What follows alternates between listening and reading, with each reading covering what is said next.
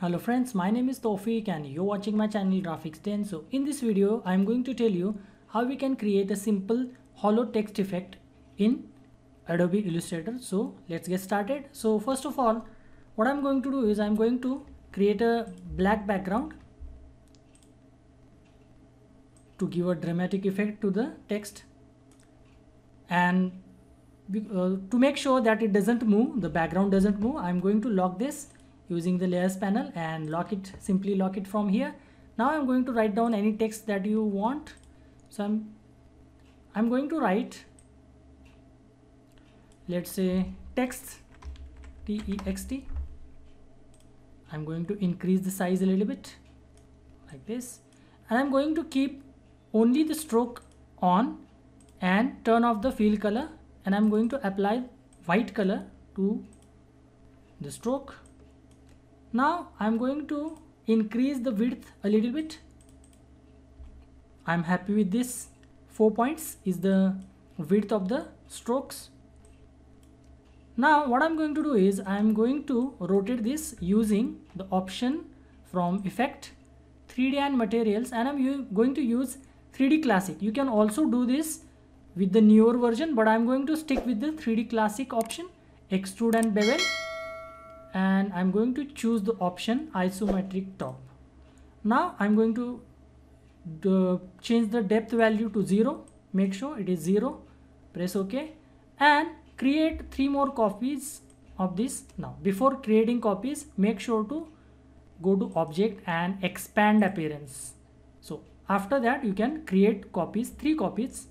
So press and hold Alt key, or if you are using Mac then Option key, and left click and drag. So this is how it will look. Again we need to create 2 more copies, so Control D or Command D. So this is how it will look. Now I'm going to decrease the size a little bit so that it is visible like this, and I'm going to zoom this a little bit. Now we have to make sure that this remains on top of this layer, and this one remains on top of this layer. So presently if you look carefully, this is at the top, but we don't want that. So firstly I'm going to change the color. So let's say I'm going to change this to yellow so that it is visible.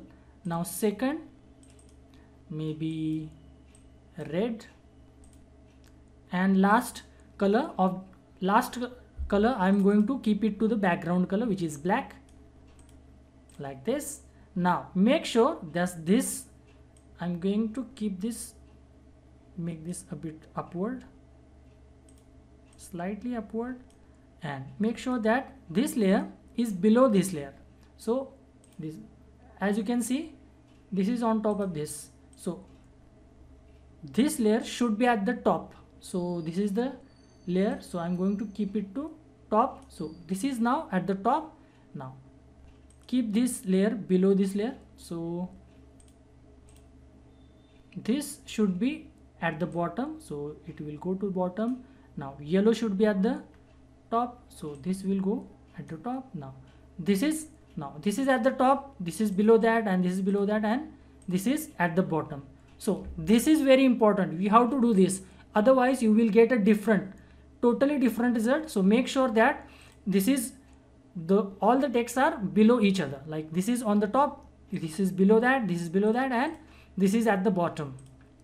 So only if you keep this order, then we will get the desired result, otherwise we will get entirely different result. So make sure that the order is correct. Now I'm going to select these 3 text or the 3 layers, and I am going to use Object, Blend option, and Blend options, and choose specified steps. You can choose like 200 or 500 steps. Let's say I will choose 200 steps. Press OK. Again go to Object, Blend, and Make. So this is how it will look, and keep this on top of the text. So we will get our hollow text effect, and make sure that this is pure white. So this is how we can easily create our hollow text and slightly 3D looking text effect. This is very easy. You can try this with different color combinations, different text as well, but the method will remain the same. So that's it for this video. If you like this video and find this video useful, please give this video a like and subscribe to my channel. I will see you in the next video. Until then, bye bye and cheers.